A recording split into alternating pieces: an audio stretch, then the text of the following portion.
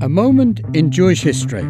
Walter Cresson was a Pennsylvania Quaker who moved to Israel in 1844 to be the first American ambassador there. Instead of becoming an ambassador or Christian missionary, as some suspected, Cresson converted to Judaism. When he returned to visit his family in America, they were in the process of suing him for his estate. The resulting trial for lunacy was one of the most famous cases of the day. The judge ruled in Cresson's favor, declaring him not insane despite his newfound Jewish faith and residence in Israel. Cresson returned to Israel, remarried a Sephardic Jewish woman, and became Michael Boas Israel. He spent the rest of his days there as a writer, farmer, and contributor to Jewish newspapers. This Jewish History Moment has been brought to you by Israel National Radio.